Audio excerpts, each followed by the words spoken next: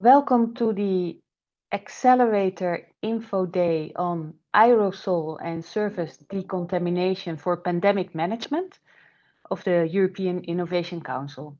My name is Annemarie Sassen. I'm the head of unit of the Program Manager's Office, and I'm today with Enrique Claverol, our program managers on medical technologies, who will explain you everything about this Accelerator Challenge.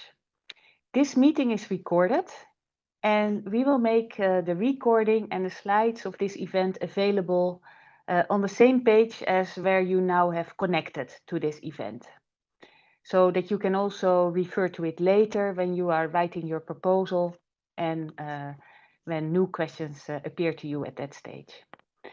So today you have the opportunity to ask all questions about this topic to Enrique, and in order to do that, please submit your questions to Slido. So slide.do, and then use the event code challenges, and then there you can put all the questions that you have. Can we please go to the next slide?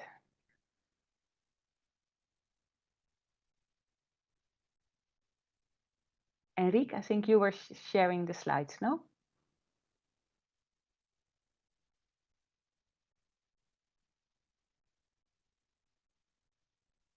Yes, so as said, we are discussing this afternoon the Aerosol Decontamination Accelerator Challenge. Can we please go to the next one? And yes, I first want to explain the agenda to you.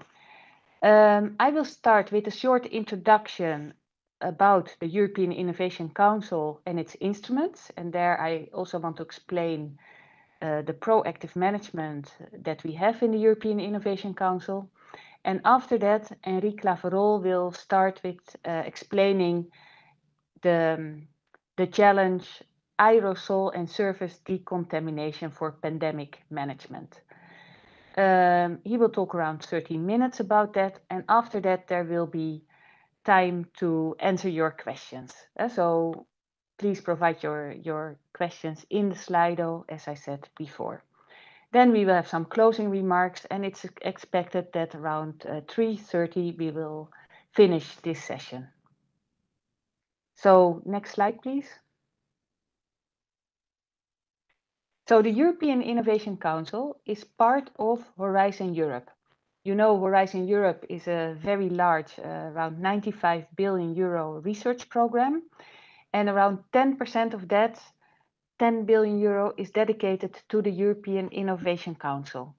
And the European Innovation Council is placed in Pillar 3, Innovative Europe, to distinguish its features that it has to bring groundbreaking research as soon as possible to the market.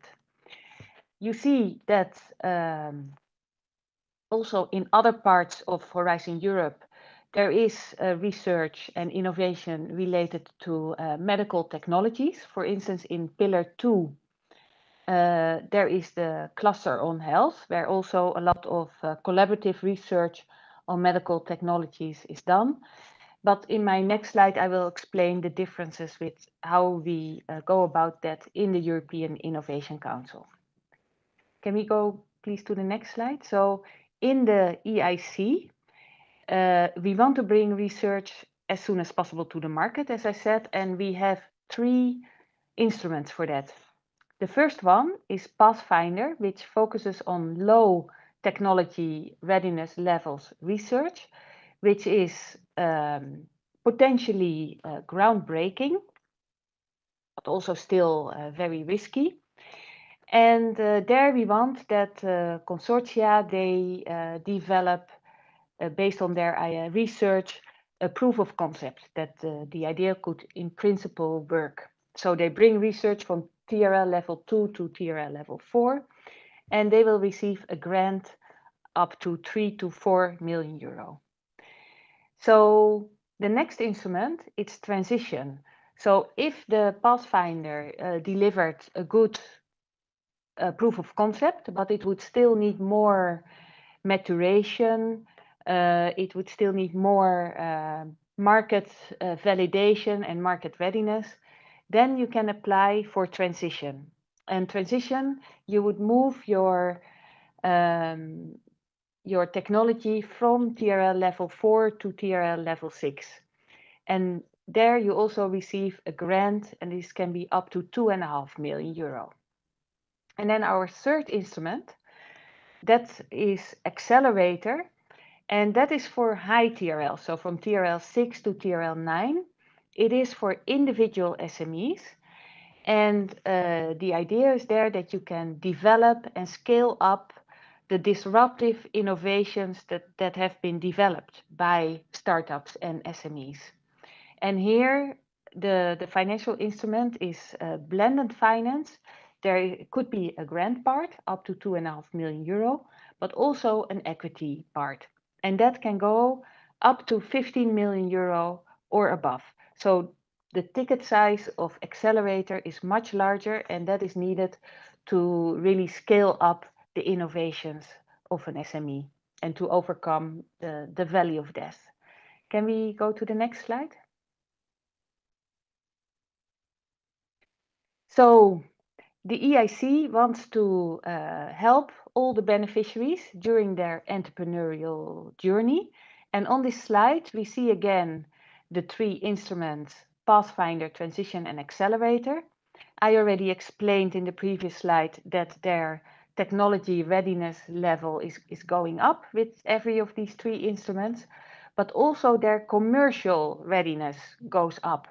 So in Pathfinder, the commercial outlook still needs to be developed, but once it is Accelerator, then that should be ready. And in a way, the EIC accompanies the beneficiaries from research to commercial, whereas in the research side, the question to be answered is, what is the technology? What can the technology do for me? Whereas in the commercial side, the main question is why, and then it is, why would customers buy my products? What can the customers usually do with my products? Which problems does it solve that customers really have? So if we go to the next slide. So the EIC has these three instruments, but it doesn't give only financial support. It also provides other services which are of the benefit to the beneficiaries. And these are called business acceleration services. And for instance, some of the services which we give, they are listed on the left-hand side of the slide. Access to entrepreneurs. So the Business Acceleration Services organizes pitching events with relevant investors for groups of beneficiaries of the EIC. You can have a mentor helping you. You can have access to ecosystems. For instance, one of the activities is that we organize corporate days where a corporate, maybe in your domain, is interested to meet the beneficiaries in that domain. And then we would organize a day at the headquarters of this corporate where the SMEs can then pitch for the corporate in the hope that a sustainable relationship will be established after this day. So there are many business advisory services, but what we also have in the EIC, and this is also unique to Horizon Europe, are the program managers. So we have 10 program managers. They are experts which are hired temporarily by the European Commission. So they are with us for 4 years. They are in their domain. They have done the deep tech research that is also required by the EIC, but they've also been bringing it to the market, bringing it to commercial application of their research. So they have a very unique profile, and they are supporting the projects also in their journey. And what the program managers do is actually two things. One is that they develop a vision And this vision is then based on an area where Europe already has good research developed and maybe has patents or other assets, but there are not yet enough innovative companies in that area. So they develop, based on their strategic intelligence, they identify those areas, and these then translate into the challenges that we have in the work program of the EIC. And then the second task that they have, it's portfolio management. There they work with groups of projects in their domain, and then they support them with overcoming all the barriers that companies have in that area to really go to the market. If we go to the next slide. In this slide, you can see an overview of the whole 2023 work program of the EIC. So we have the total budget is around 1.6 billion euro. And you can see in the left-hand side of the slide that this is divided over 3 instruments: Pathfinder, Transition, and Accelerator. You see that the bulk of the money goes to Accelerator, so to the individual SMEs. And each of these instruments, they have an open part where you can submit on any topic proposal, as long, for instance, for Pathfinder, it is early research, and for Accelerator, it is already for a developed product. And the other half of the 3 instruments, it's dedicated to challenges. These challenges which are associated with the visions of the program managers. So today in this session, we will now look at the accelerator topic. You can see it on the right-hand side, underlined aerosol and surface decontamination. And then in 1.5 hours, we will have the transition topic, medical, micro, nano, bio devices, which is also developed by the program manager, Enrique Claverol. So in this list, you can also see all the other challenges that we have. And we are organizing this week and also next week info days about each of these challenges with the dedicated program managers. Can we go to the next one? So this slide is just to give you an overview of the deadlines to apply. We call it cutoff dates. Quite often there is a continuous submission scheme with cutoff dates. And now we are in the accelerator topic, and you can see that there are still 3 dates for which you can submit your proposal: 22nd of March, 7th of June, and the 4th of October. And the date for open accelerator and the challenge accelerator are the same dates. The next slide, please. So in this session, we will concentrate on the topic of aerosol and surface decontamination. And we will not go into too much detail on exactly how to submit your proposal. That has already been said on a general info day on the 13th of December. And if you need that type of information, then you could watch the recording of that day where everything will be explained.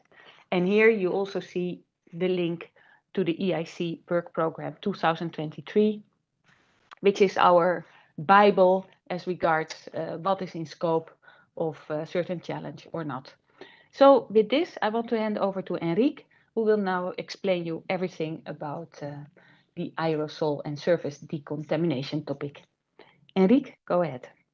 Thanks so much, Marie. I'm not sure I will discuss everything, but I'll try to discuss a few useful things, hopefully. First thing I want to do is thank my colleagues, Justina Tisserand, Giovanni Laplaca, and Neil Griffin, because they are present. Justina Tisserand is an expert in the monitoring part. So during the execution of the projects, after you sign the contract and the project starts, whereas Giovanni and Neil are experts in the evaluation part. So typically I will defer to them. The questions are very operational because they are the experts about it. It's a complicated engine and they are very, very experienced for many years, and they are the best to answer the questions about those specific aspects, so evaluation and monitoring. First things first, I'm a program manager, so I kind of bring to the Commission my thoughts about the market, the technologies, and so a brief disclaimer, the views I express about the market, the technology, the trends, what I see happening next, these are my views. These do not represent policy of the Commission.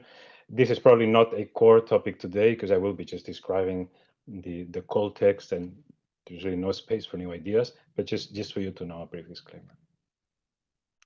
So the first thing I plan to do is Anne-Marie already explained a little bit the pipeline that we have structured. Maybe I want to give you a bit of background again about that pipeline of funding, but from the context of somebody who might want to submit a proposal to us, so that it guides you to design that proposal to have more opportunities to be successful. So first, key concept, remember that the agency was created. Let me turn on the pointer, it might be easier. Remember that the agency, the EIC, was created to bring science to market. So that's a critical thing. That's a critical KPI for us. So your projects are instrumental for the agency to bring products to market. That is critical. And we seek to create a pipeline of technology projects that have relatively high probability of reaching the end user. We understand risk, we support risk, but we have to get to the user within the time span of the execution of the projects. And of course, we support deep tech. So not all projects make sense for us as a public organization using public funding. We take the risk that the private sector could not take, and that's our space. This is the gap that we try to fill. So all the proposals you submit to us, it should be clear that they are deep tech. In general, that will mean there's a lot of technology and some risk associated to the technology. Again, as Anne-Marie described, we have structured the funding pipeline in 3 stages: Pathfinder, Transition, and Accelerator. The main topic of the discussion today is Accelerator, but I just want to relate Accelerator to Pathfinder and Transition, so you have a vision of the context. By the way, to my colleagues, Justina, Giovanni, Neil, do not hesitate to come in at any point. If there is something in the slides you want to make a comment on, do not hesitate. So the Pathfinder, for the audience, please remember that Pathfinder is where we ask researchers to create new technologies. This is kind of the core engine of invention of our pipeline. So the future product, the core novelty, the core technological novelty is invented in Pathfinder. But always those Pathfinder projects should have a final user in mind, but they do a lot of research. And the risk, the technological research in Pathfinder, we understand, will be very high. But this is Pathfinder, and we're not talking about Pathfinder today. Our main focus is Accelerator. Now, when those medical technology projects in Pathfinder finalize successfully, and that usually means for us, for me in MedTech, that means a proof of concept device. And typically this could be sort of a hand-wired PCB board, some kind of implantable device, for example, tested with rodents, or even in vitro.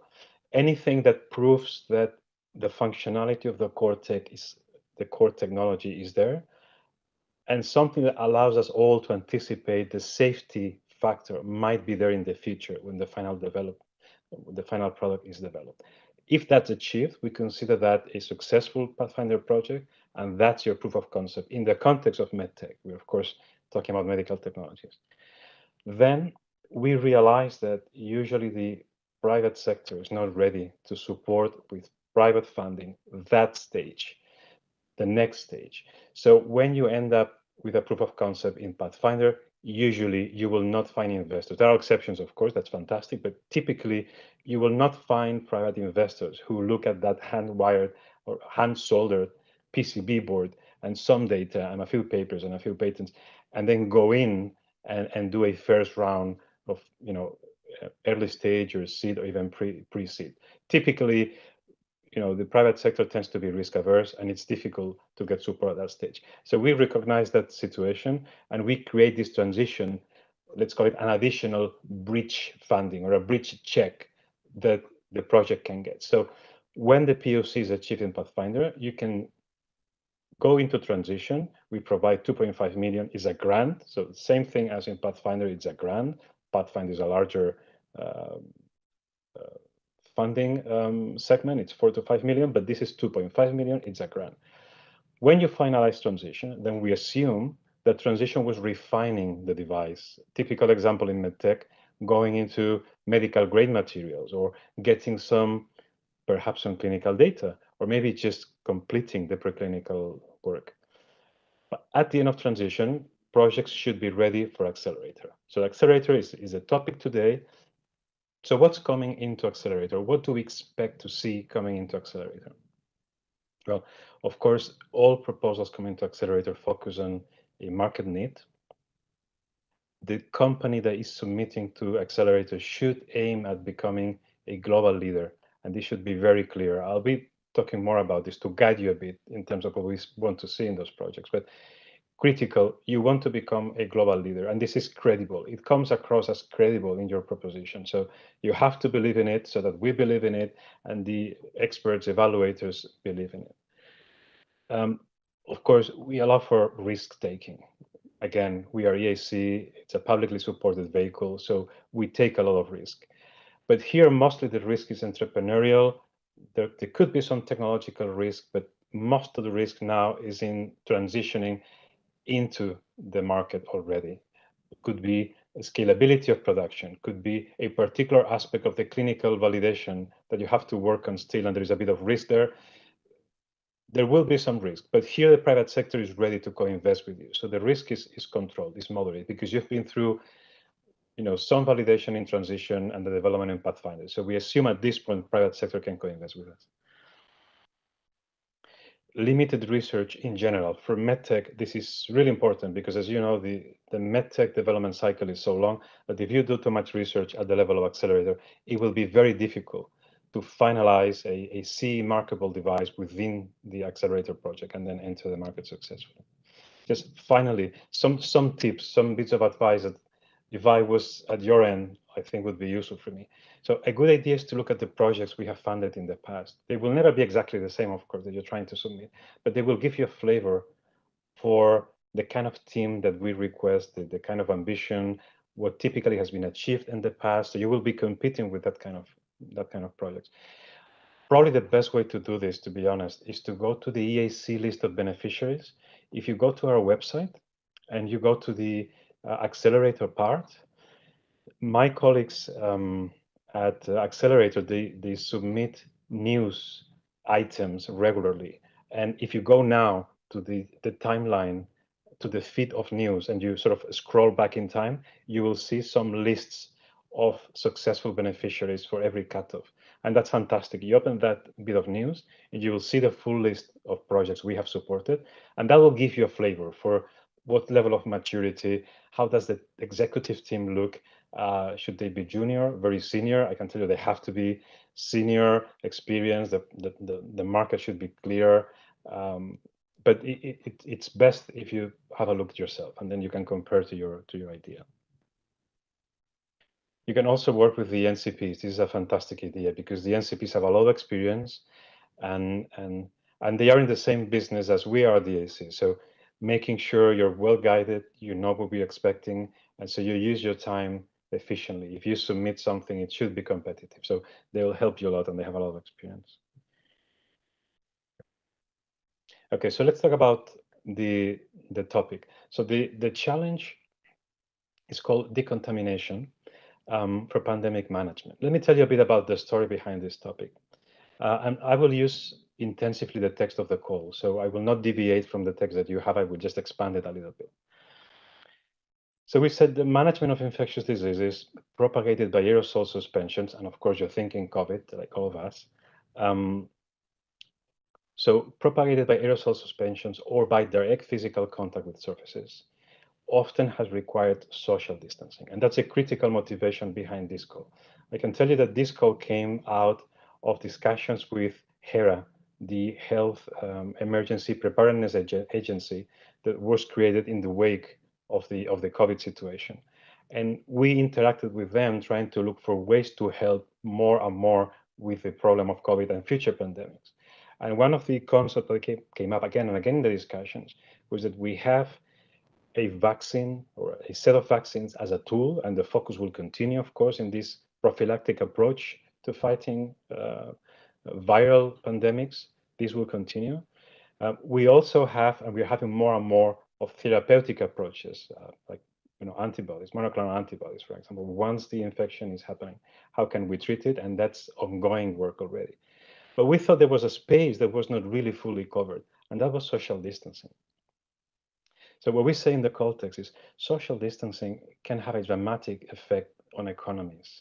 We've all been through this, precluding air travel, retail activities, office teamwork. Moreover, insufficient social interaction has been a major cause of depression, anxiety, and this has been behind in the background of those peaks in mental health situations that we've seen during the pandemic. So we decided to focus on social distancing, technology to fight social distancing in the context of pandemic. And that's what we said in the context, the creation and commercialization of technologies enabling pandemic resilient behavioral patterns. So we would like to keep the behavioral patterns of humans more or less unchanged as much as possible, even though a wake of a viral pandemic is ongoing, particularly in poorly ventilated spaces, because that's where the problem typically has occurred. So we want to fight the need for social distancing with technology. That's the main objective of the call. And so because there's been substantial progress achieved on innovative barriers for aerosol capture, there are plenty in the literature, many of them developed in Europe, nanostructure and functionalized membranes with tunable properties that can capture those aerosols, membrane-embedded microbial deactivation, for example, enzymatic, or metal-enabled deactivation of viral load. But there is also a possibility to very accurately model airflow and pathogen circulation in closed spaces. So that gives you an additional tool. You can capture the aerosol. You can also predict to some extent how the aerosol and the pathogen load will propagate in the space. And there's a third element that we have in Europe or globally in technology is rapid detection and profiling of pathogens. That has become a reality with PCR, isothermal, LAMP, CRISPR, immunoassays, novel nanomaterials with electrical interaction or luminescence, catalytic properties. There are many ways to characterize, profile the pathogen that was present in the aerosol you just captured. So that's another element. So we put together all those technologies and we thought, okay, there's an opportunity for companies in Europe to build systems that decrease the need for social distancing, even if there are future waves of pandemics. So this is what we say in this paragraph. These achievements can be brought together to realize full systems and devices capable of continuous air filtering, pathogen capture, deactivation for air purification, with sampling, and as close as possible or as close as needed, real-time pathogen detection and profiling. Because the image we have in our minds is that this system that you will propose to us, to the experts and to the agency, will include the capture of the aerosol, the real-time profiling of what's present, and then with that information, the system, in an intelligent way, will decide whether an alarm needs to be raised, whether the rate of aerosol capture needs to be modified, whether some parameters need to be adjusted in the system. So this profiling can inform your feature technology to optimize it for the given situation in terms of viral load. So the challenge calls for proposals by SMEs with technologies. It's important for us that this must be backed by scientific evidence. So we're talking about accelerator. This is not a pathfinder opportunity. So the science behind it should be by far demonstrated already, and you're really at the last segment of the pipeline. You're trying to finalize a device, maybe complete the assemblage of a system, and enter the market where the need is. Very good. I move on. Again, you can see in the slides, I wanted to mention continuously the deadlines that you have ahead: 22nd of March, 7th of June, and 4th of October. And there is a measure there, an estimate for the total funding, 65 million for this challenge.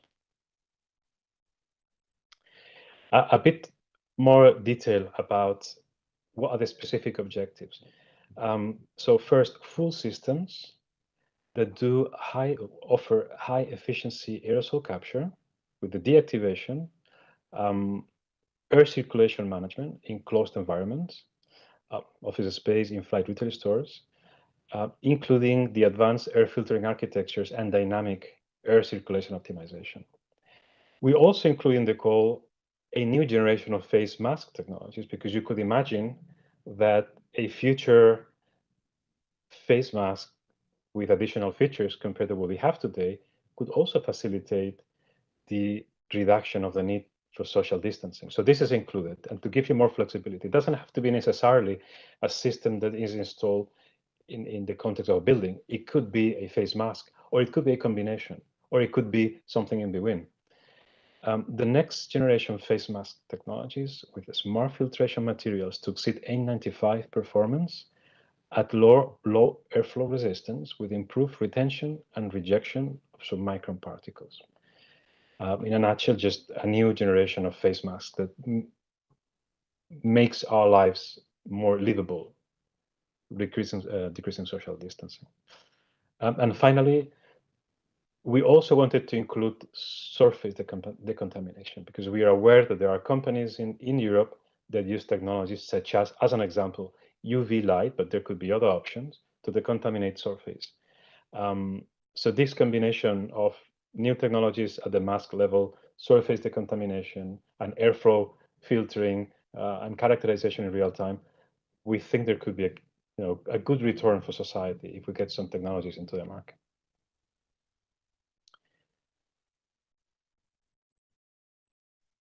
Yes, in general, the proposal should provide preliminary evidence demonstrating essentially that the technology works, that social distancing can be avoided or substantially reduced under realistic pathogen infectivity assumptions. This is important. So if your work has been very research focused and you have some preliminary ideas about how this could become a product, and the context in the lab in which the preliminary data you have makes you think this could be an accelerator, maybe it's a bit too far, you would need to do multiple stages in validating that, in a realistic context, that bench technology could work. So you need to gauge very carefully how close you are to the market. Maybe you can guide yourself a little bit looking at the previous beneficiaries to sort of get a sense of maturity in the product. That will set the level of competition you will be facing. I've mentioned this already. I'm reaching to the end of my slide deck.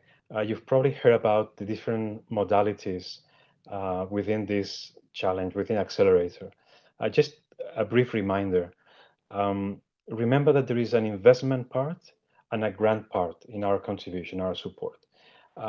Typically, the investment part has a maximum of 50 millions, and this is an equity investment. So we take an equity position, we take a minority stake in your company. It's just a minority stake.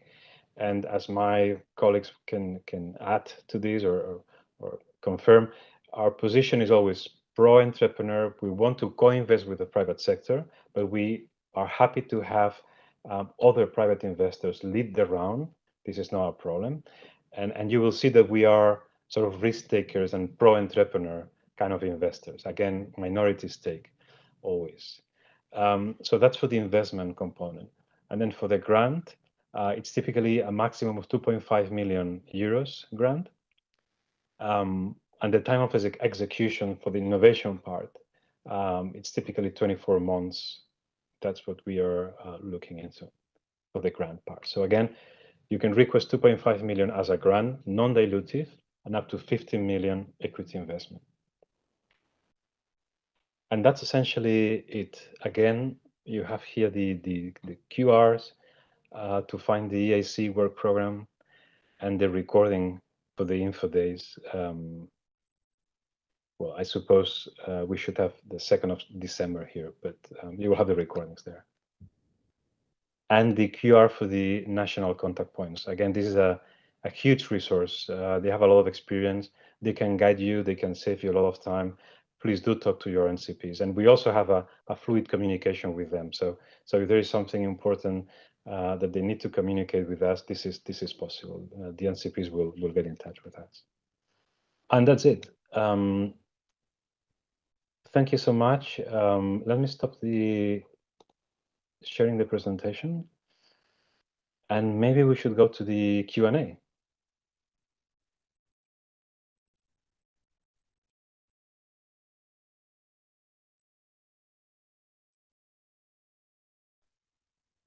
Very good.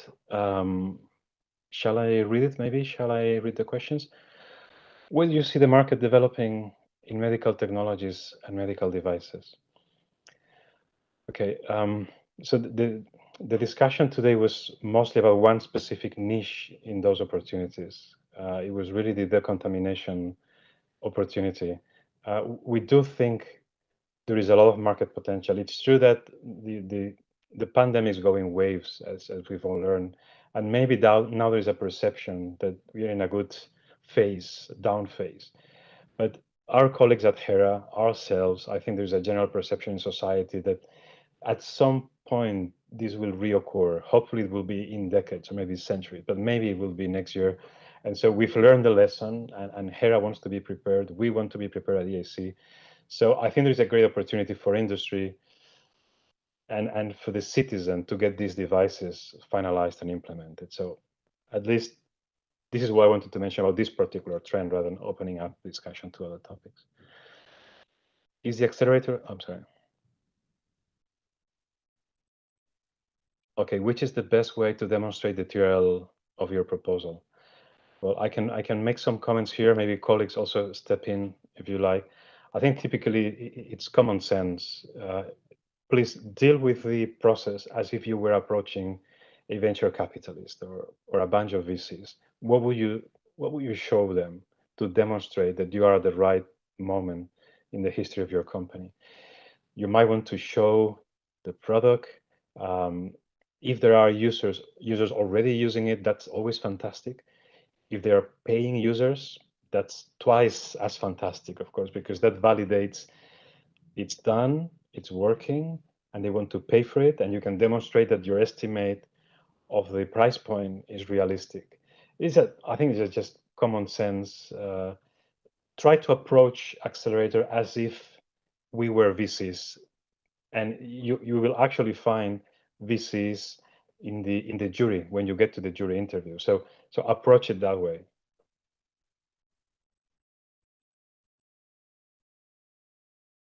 Yes, I think it's you can submit the short version anytime, right, colleagues? Can you please confirm this? Yes, the short proposal can be submitted anytime in the year. For the full proposals, so the cutoff dates, deadlines are 3 remaining for 2023, 22nd of March, 7th of June, and 4th of October. This is important to remind also that they're open to, sorry, these cutoffs are both for open and challenges. So we don't make any distinction. All the 3 cutoffs will serve open and challenges proposals. Thanks, Giovanni. So they can submit the short proposal at any time, yes, but they will need to prepare the full proposal before and submit the full proposal before the deadline. So they need to exactly get the short proposal yes. with The some short proposal time. is submitted anytime, and then in approximately 4 weeks it is evaluated, and then from that moment onwards they can start preparing a full proposal. For the full proposal, it works like with normal deadlines. So the 3 I just said, March 22, June 7, October 4. Very good. Thanks so much, Giovanni.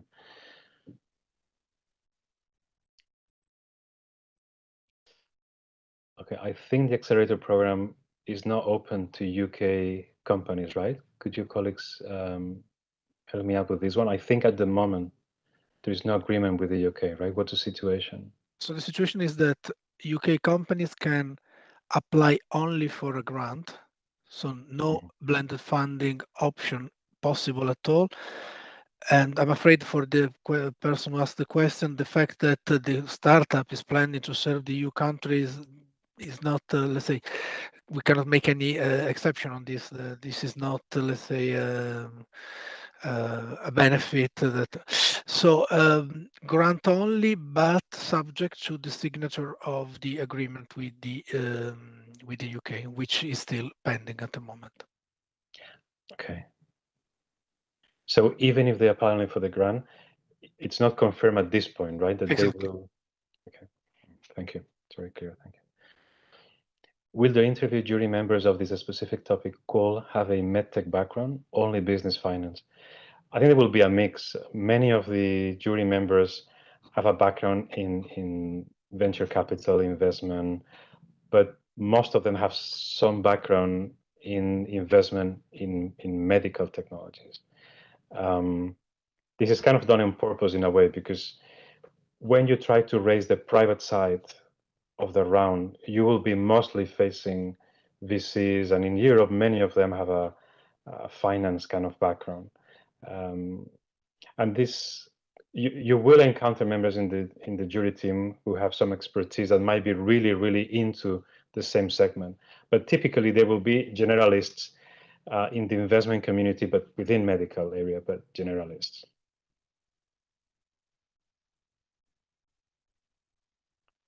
How to deal with the 30% that is not funded? Is use of the equity possible? What are possible options if we don't have that amount on our account? Yeah, I believe you can use this. Please, Giovanni or I can yes, take this Justina. one. Yeah, Sure, I thank you. confirm that for the planned projects, the use of equity is possible to cover those 30%. For grant only and grant first projects, the beneficiaries have to find another way to cover this amount. We cannot help with that. Very good. Very clear, Justina. Thank you. Are my chances for receiving funding higher through the open or the challenge-based call? Not sure if our company is totally in scope with your challenge.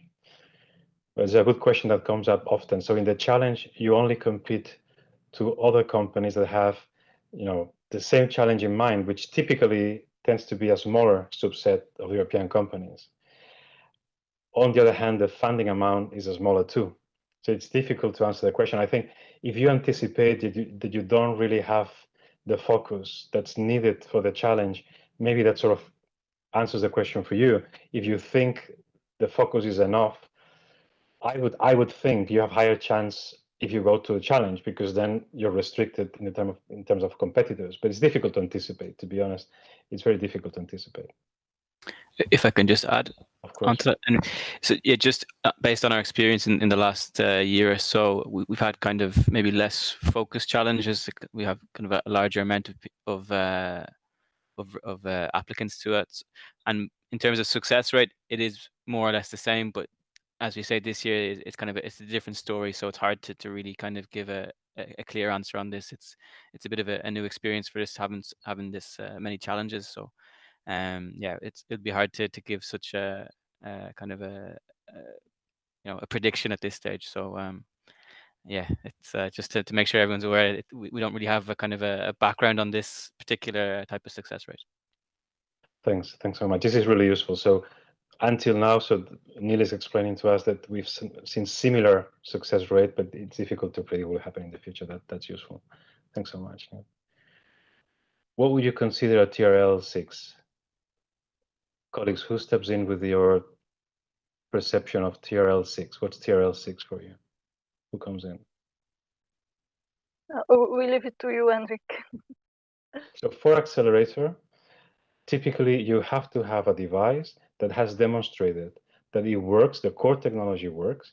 It has been proven in a setup that's very close to the final use in the market. And that gives the investors in the jury team and the experts the feeling that the next stage is scaling production and entering the market. typically that's what I would expect to see. If you have a preliminary test in the lab only at the bench level, that probably doesn't feel close enough to market. There are multiple stages still.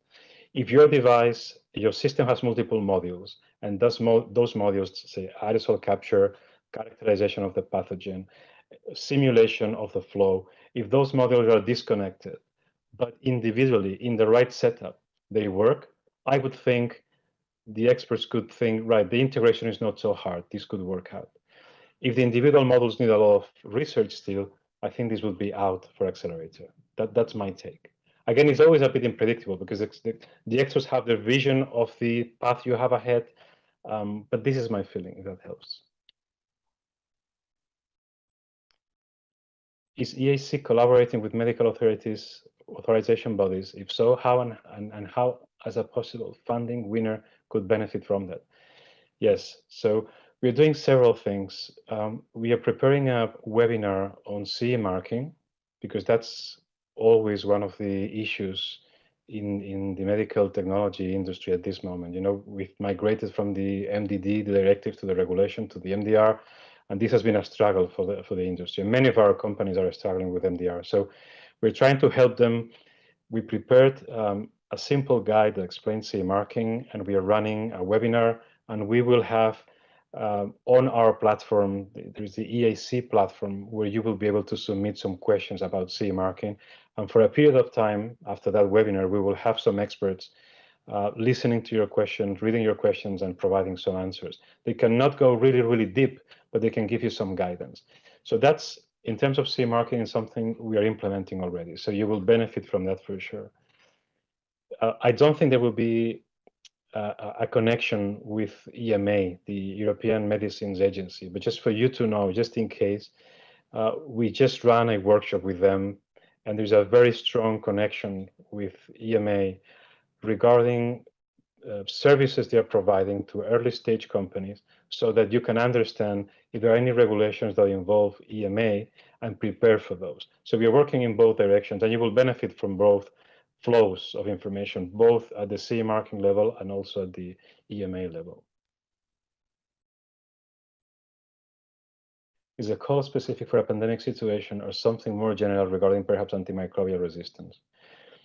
Well, this could be an element. I mean, this could be an element of novelty. If you rationalize that there is a market opportunity to measure or filter out not just pathogens related to the pandemic situation, but beyond that, and particularly with emphasis on microbial resistance, why not? This could be an element of novelty. This could be added value to your product in the market. Why not? So the call is triggered by the pandemic situation, but HERA and EIC and everybody at the Commission is really eager to expand the features of your technology. So if you can cover current pandemic situation plus elements of antimicrobial resistance, okay, that sounds fantastic. So it's not restrictive, really. It's quite broad. How can a market need be stated for a critical unknown time frame event? Yeah, this is a very good point. I think with all assessments of market need, it is very difficult. Usually, companies that seem to be successful, they look at examples in the marketplace. If you know of examples of companies in a similar segment who have been successful in entering the market, even though there is a lot of unknowns in the future market need, that's a good point. You could also look at beyond. You could go back in history and say, look, these are the pandemic events we've seen in history, or this is what the experts say about the next possible waves in the context of COVID.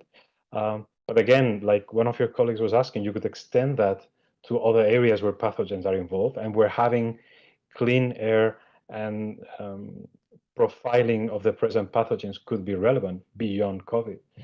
Still, the perception is that even if the peak of the situation is claimed to have finished, there will be market interest, and you can of course expand it to other areas. So it's difficult to anticipate, but I would use examples, and I would look back into history. What kind of scientific evidence for effectiveness of a filter system is required? Well, I would go to the standard harmonize the standards, and I would try to use those to prove that your technology is at the level sufficient for safe indoors operation. If you're focusing on a mask, it's probably easier in a way because there's a lot more you can compare with. If you're talking about air filtering, aerosol capture, and profiling, it might be a bit harder, but I would use the standards you will find in the industry to see which viral load should be acceptable, which particle size, for example, and I would compare to the standards.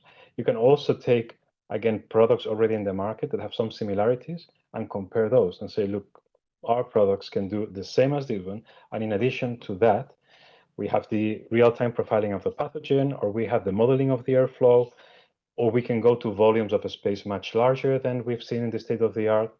I would compare to existing products in the market if that's possible.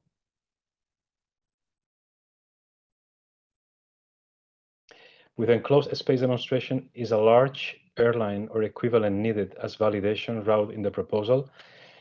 Yeah, I cannot give you the exact answer because it will depend on what the experts or the jury members will think. I can give you my common sense.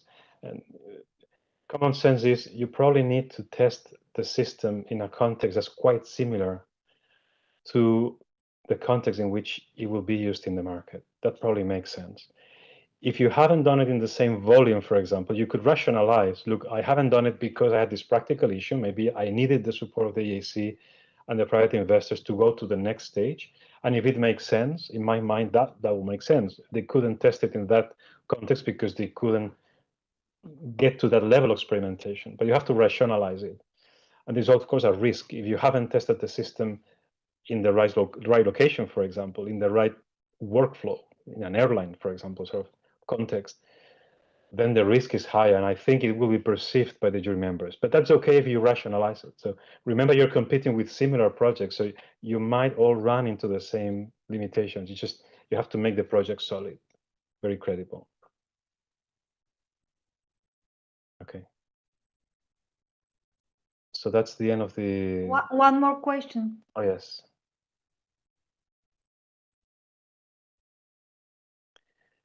How important is the price of the product in the call? It's hard to estimate the price of a mass-produced product.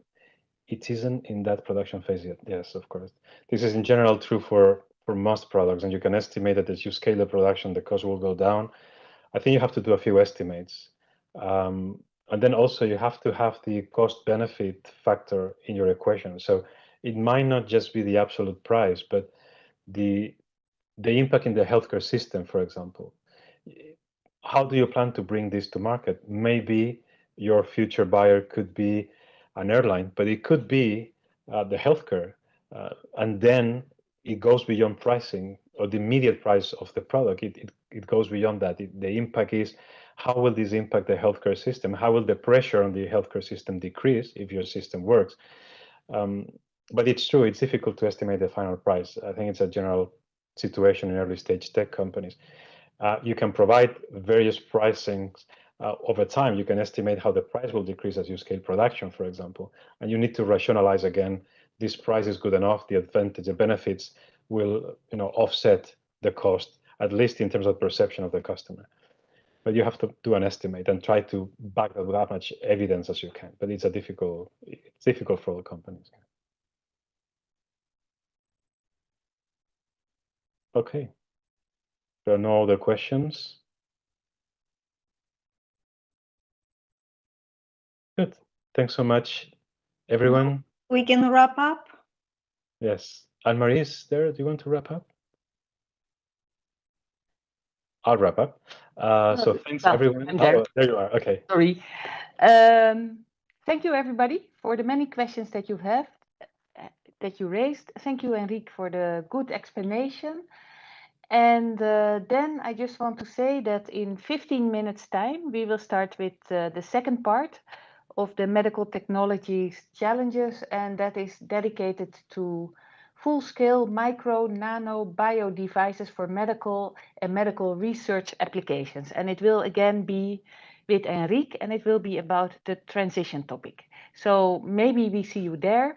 And otherwise, good luck with your application for the accelerator topic. Thanks so much, everyone. Thanks so much, colleagues, as well, for your help. Thank you.